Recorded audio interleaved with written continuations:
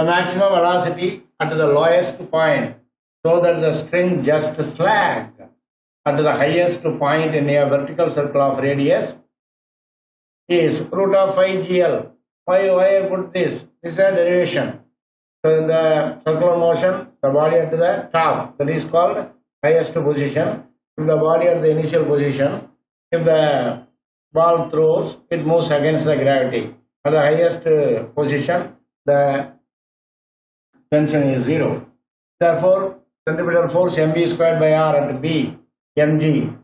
Therefore, Vb is equal to root of rg, m getting cancels. Vb square is equal to Va square minus, that is V square is equal to U square plus 2As, like that.